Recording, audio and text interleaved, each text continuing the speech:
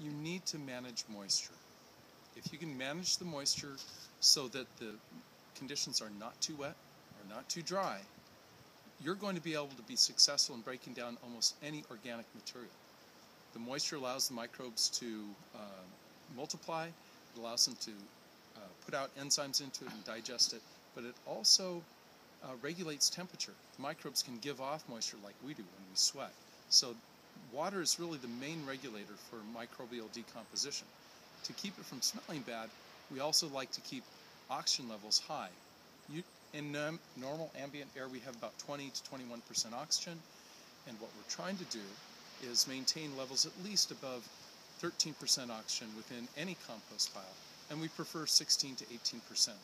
And to do that, we have to make sure it's porous so air can move through it naturally, or we need to force air through it using blowers and other systems.